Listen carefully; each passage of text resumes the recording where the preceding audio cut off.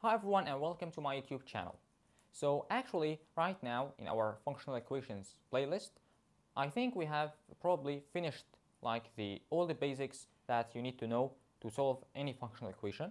So we've discussed lots of methods like the substitution strategy, bijectivity and so on. And now we're going to start by examining some really nice tricks or some nice techniques that are sometimes used in some interesting problems. And of course we're going to solve hard problems from now on. Okay, so actually in this video we're going to discuss a really nice topic in functional equations, which is the strategy of fixed points. Okay, so first of all let's talk what is a fixed point? What does it mean? So actually it turns out that this is really simple. So what is a fixed point? Well, a fixed point is like any number alpha, for example, number alpha, that makes our function f of alpha at this point, it is simply alpha. So as you can see, it's here the identity function for this exact value. So that it's just simply a fixed point, right? So if we graph our function, so let's say this is alpha. So we have alpha, the function will pass through this point. So it's simply fixing this point because the image of alpha is simply alpha itself. So this is just the fixed point definition. But it turns out that this simple definition can solve some interesting problems, and we will see that in our video. So without further ado, let's get started.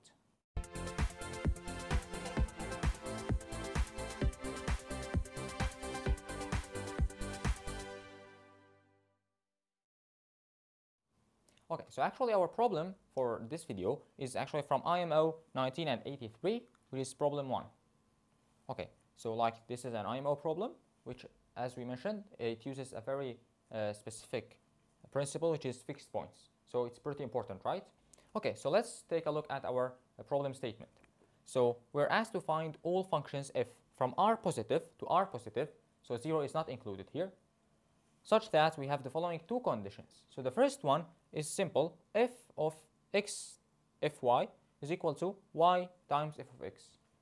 Okay, and also the second condition is a limit actually, which is I think we haven't solved any problem that involves limits so far, but here we are given that the limit of f of x as x goes to infinity, plus infinity, is simply 0. So as x approaches plus infinity, then this f is 0.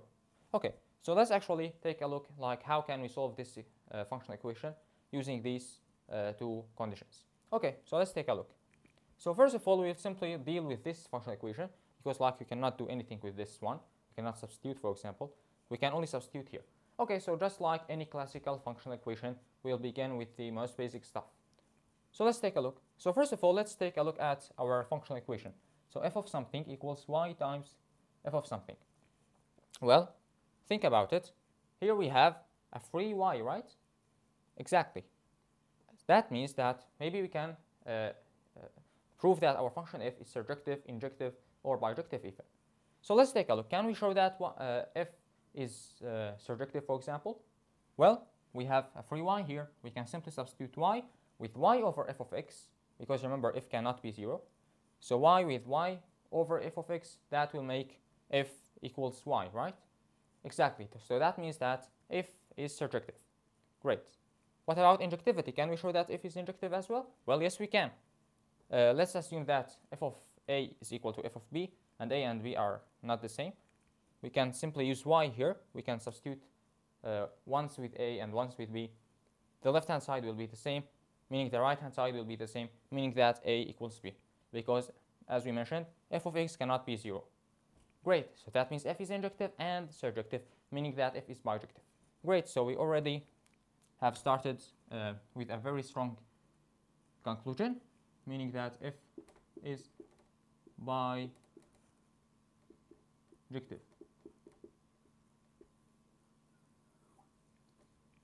All right, so now let's actually start substituting, because now we can conclude lots of interesting conclusions. So first of all, let's substitute, for example, with the most basic stuff. We cannot substitute with 0, but we can substitute with 1. So let's substitute x and y with 1. So actually, let's write p1, 1. This will gives us the what? Here we're going to have f of 1. So we have f of 1 is equal to f of 1. But remember, f is bijective, so it's injective. So we can simply get rid of this f with this f, meaning that f of 1 equals 1. All right, this is very great. This is great. Okay, so now we know f of 1 equals 1. So probably we can use this to our advantage in this substitution, in this substituting, right? So f of 1 equals 1. Maybe we can substitute y with 1. Well, we're going to get f of x equals f of x. So that's useless, right? So how about we use to substitute x with 1?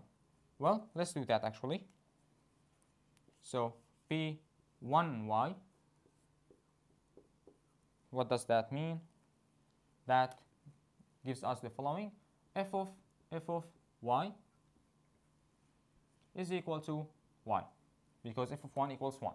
Now this is a useful conclusion. And if you remember, now actually we can crush our problem, because f of y equals y, and here we have f of y here. Do you remember what we used to do here? Like, we're going to use this to crush f, because f of f is y. So if you have only one f, you can make create a new f in order to destroy the older f. Well, what does that mean? Well, simple. We're just going to substitute p, x, and f of y. Now we're going to see some destruction here, because now this f will disappear, because it will become f of y, so it's y.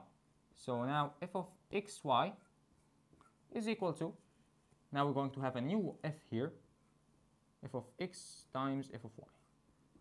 Well, ladies and gentlemen, what is this? What do we call this, if you remember? What do we call this equation? F of xy is equal to f of x times f of y. Well, this is Cauchy functional equation, but not the additive one. This is the multiplicative one, right? So this is Cauchy. Cauchy. Great. So we can immediately say that, if you remember, what is the solution for this one? So for this Cauchy equation, we know that f of x is equal to x to c, right, for some constant c. So this is if, because take a look, xy raised to the power c is simply x raised to the power c times y raised to the power c. But of course we cannot say that unless we show that our function f, because remember, we cannot use this on r positive. We need to show that our function f is it satisfies one of the conditions. One of them was to show f is increasing or decreasing.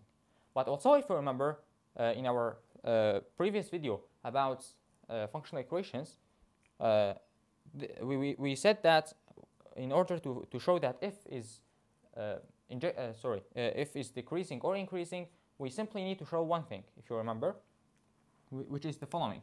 So we need just to discuss the values x that are less than 1 or greater than 1. So we will see, like, if this is increasing, that means f of x is greater than 1 for x greater than 1. So for the values of x that are greater than 1, f of x must be greater than 1. That means that f is increasing. And the opposite if it's decreasing. So it's less than 1 for x greater than 1. So let's actually try to show one of these, like is f increasing or decreasing. If we can show one of these, then we can immediately say that this is true for all the values x, for any r positive value of x. Okay, so actually now we'll probably use this, because remember we didn't use this conclusion for our advantage. Okay, so let's now erase everything and try to show f is decreasing or increasing. Let's see.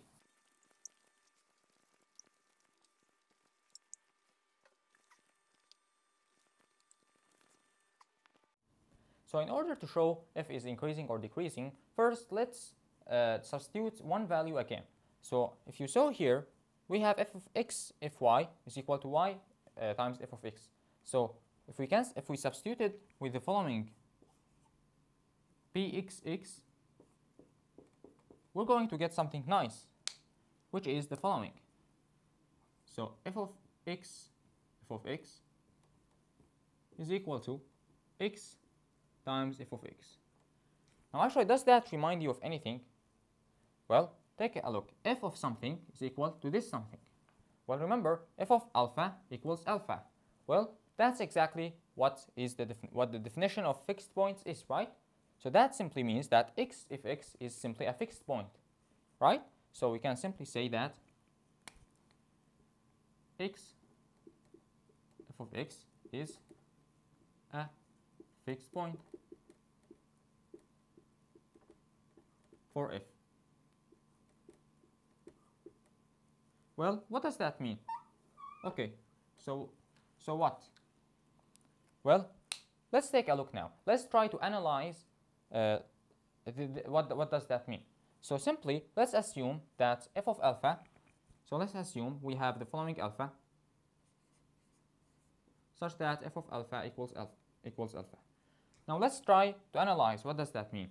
For example, let's try to use this to our advantage. For example, to substitute with this. Well, simply if we substitute p alpha alpha, we're going to get something nice.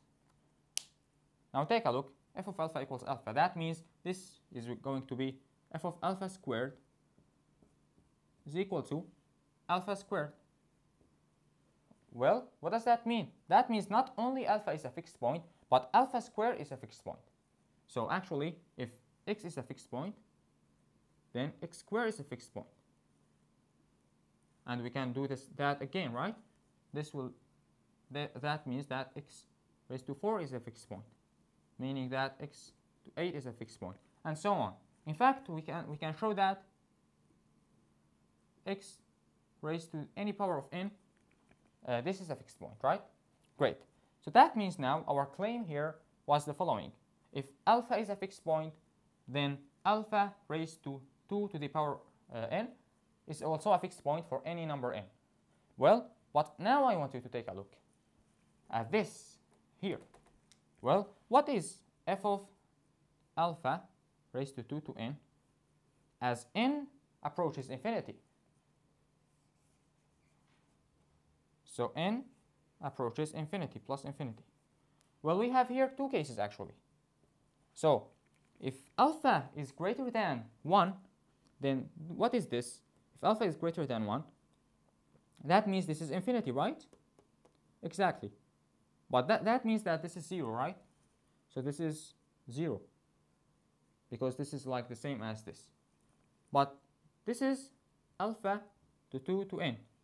And it cannot be 0, right? Because this is plus infinity. So plus infinity cannot be 0. So this is wrong. So like alpha cannot be greater than 1. So of course this happens if alpha is greater than 1. That means that alpha is less than or equal to 1, right? So that means that alpha is less than or equal to 1. So for example, so actually this is our claim now. So for any fixed point, alpha must be smaller than or equal to 1. Meaning that, if you remember, this is a fixed point. So that also means that x times f of x is simply smaller than or equal to 1. Well, ladies and gentlemen, what does that mean? Take a quick look here.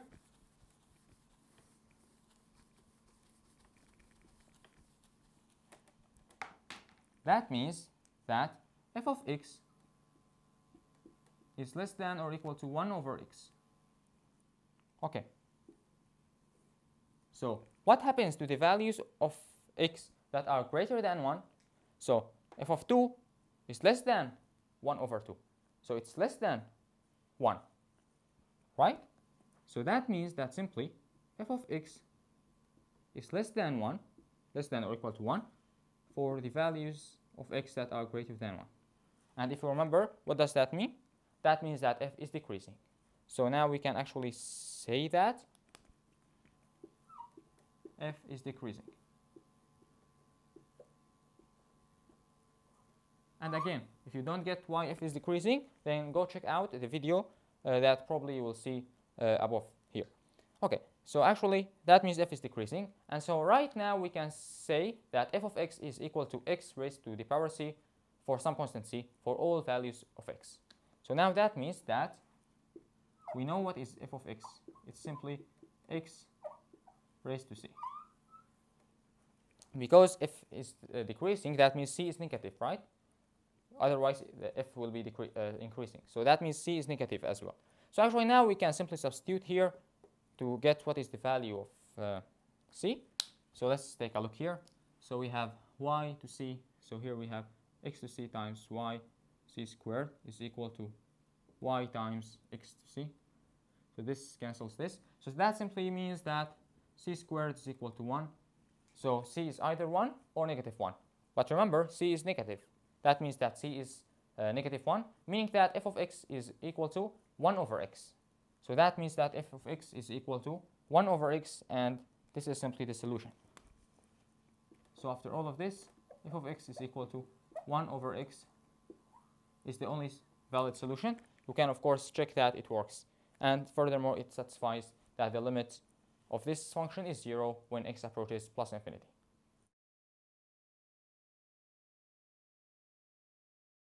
Alright, so in this nice IMO problem, we've seen a very nice technique, which is fixed points. So first of all, we started like any classical function equation. We started by showing f is bijective using this free y.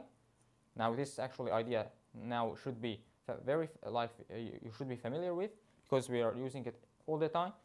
So whenever we see a free quantity, then we show that f is bijective. Then we use this bijectivity to show that f of 1 equals 1, meaning that f of y equals y. And then we used like the crusher of the f's, because remember, whenever you have something like this, then you can crush the f by substituting another f inside.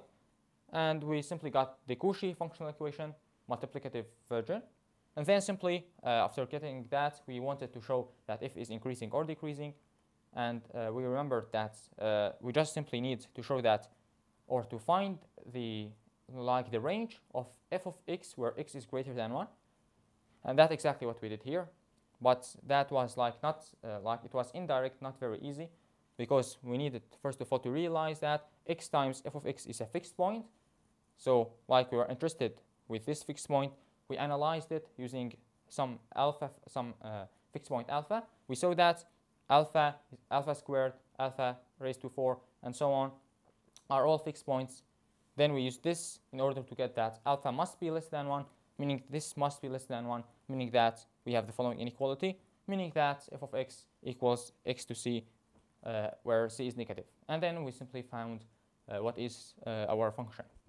Okay, so I hope you guys enjoyed this video. Like, share, and subscribe to the channel, and see you guys in the next video.